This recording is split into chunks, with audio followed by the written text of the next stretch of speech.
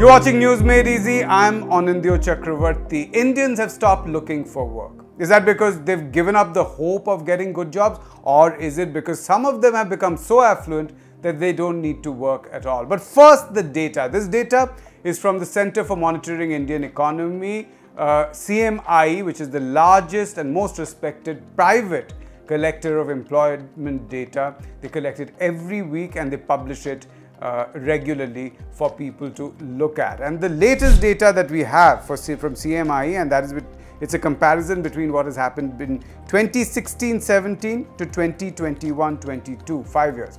What's happened? India's working age population, which is of course those who are above 15 years of age, that has gone up by 121 million, right? Because population is increasing in 5 years. That is what has happened. In the same period, however, those who want to work, those who are actively looking for work or who will work if they get work, which CMI calls the greater labor force, has dropped by 22 million. So the population has increased, of working age population has increased, but those looking for work has dropped sharply. Now, in terms of percentage, in 2016-17, it was a shade below 50%. So a shade below half of those who were in the working age looked for work, which is a bad number, by the way, for a developing country where the number should be closer to 60-70%, but less than half were looking for work at that time. What has happened in the last fiscal, 21-22? That labor force participation rate has dropped to just 42%. Now, as I said, you could argue that this is because more younger people, especially young adults between the age of 15 to 19, they've stopped looking for work because they're studying. They're going to school or registering for college courses, and therefore they don't need work anymore. They're not looking for work. So obviously that number will drop.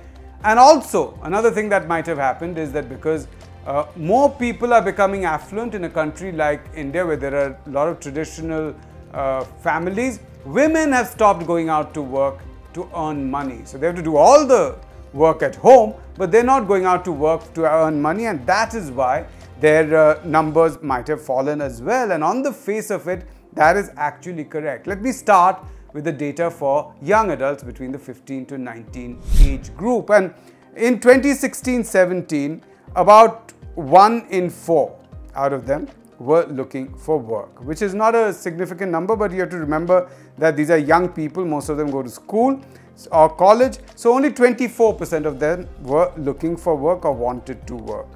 Now, in 2021-22, that number has dropped sharply to just 8%. Again, on the face of it, there's nothing wrong with that. That's actually great news, because that means that more of them are probably going to school or college.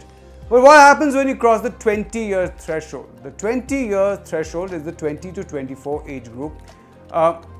There also, the workforce participation rate has dropped. Again, you could say that, they're waiting for better jobs and maybe they're into higher studies now, right? And maybe that's the reason they're not working. Again, as I said, let's look at the data. The labor force participation rate amongst those over 20 to 24 years used to be about 49% in 2016-17, which means a shade below half of them wanted to work. Now only 38% of them want to work, which is in 2021-22. Again, as I said, that one could say that this is actually a good thing. But what about those between the age of 25 to 39, which is essentially the period when one actually works very hard to develop one's career? More people amongst them should be looking for work. Let's look at the data there. What is happening there? Well, even there, the labor force participation rate has dropped from 58% to 56%.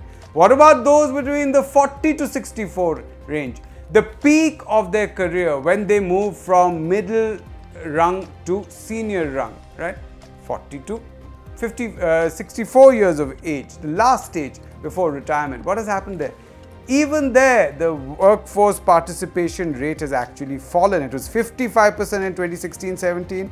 It has dropped to just 51% in 2021-22. But ultimately, workforce participation is one thing. The real test is how many people get jobs. If you look for jobs, are you getting jobs? Now, if fewer younger people are looking for jobs, obviously the unemployment rate should drop, right? Because Who doesn't want to hire a young person? Who wouldn't want to hire someone between the age of 20 to 24 who have a lot of enthusiasm, are willing to work long hours, work hard, and probably you can pay them less, right? So given that their labor force participation rate has dropped, as I said, by 11 percentage point, there should be a higher demand for people like that. Their unemployment rate should drop sharply. But here is the unemployment rate picture for them. In 2016-17, 32% of them were unemployed, those who were looking for work. That's a massive rate, right? 1 out of 3 who was looking for work couldn't get a job. But what happened in 2021-22 when the labor force participation rate of these people has reduced, their availability reduced? Their unemployment rate has risen to 48%. Half of them who look for work do not get jobs in this young age of 20 to 24. And you can't blame it on COVID for 21-22 because most of that period was without restrictions. There was some in the beginning, but if you look at it, jobs have actually continued to drop throughout this period. So this drop in jobs is a result of lower employment opportunities. It is the lower employment opportunities, the very high unemployment, which is forcing young people to leave the labor force and get out of it and not even look for work.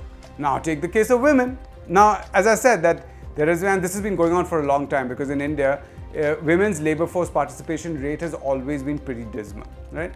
And we've been told repeatedly, even in the UPA period, that because people are getting affluent, women are withdrawing from the workforce. All right, and we can see that's happening. Affluence or not, the workforce, people from the active labor force participation rate, women used to be about 19% in 2016-17. 19% of women wanted work or were looking for work. In 2021-22, that has dropped sharply to just 11%.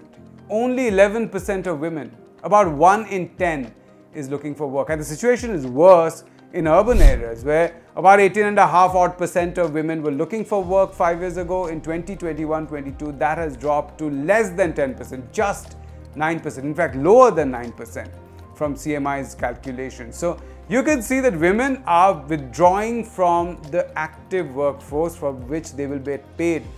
Maybe because they have to do more work at home and they can't afford to go out anymore.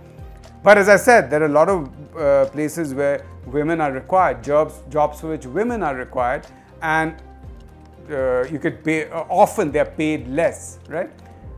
One would imagine that, again, just as young people, the fact that only less than 10% of women, or just about 10% of women actually look for work in urban areas, less than 10%, they should find it very easy to get jobs, right? But let's look at the unemployment figure here and how much more it is than men. So men's unemployment overall, right, is right now is about 9%. This is both urban and rural. This is in 21-22.